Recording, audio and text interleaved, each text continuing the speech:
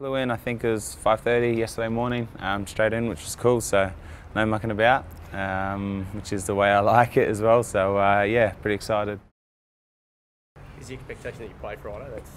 Not sure yet, actually. I'd love to give you an answer there, but it's I think Dave and I got a conversation soon, so if Jared had the presser a few hours later, I might be able to give you a better answer. But we'll see. Obviously, as I said, just got here Monday. We'll see how it goes. It might depend on how Quade pulls up as well. Are you ready to go? I mean, obviously it's a big trip, but you're obviously in season, so you're ready. Yeah, fitness-wise, all that kind of stuff. I'm all I'm ready. I've been playing. I think I've been going for 30, 40 odd weeks now. So in terms of time zone changes, one of the benefits of playing international rugby is you get used to it. It's never easy the first few days, but then later on in the week you feel a lot better. It's an interesting one. So yeah, I'm not eligible, so I'll probably still have a role to play in terms of training and all that kind of stuff.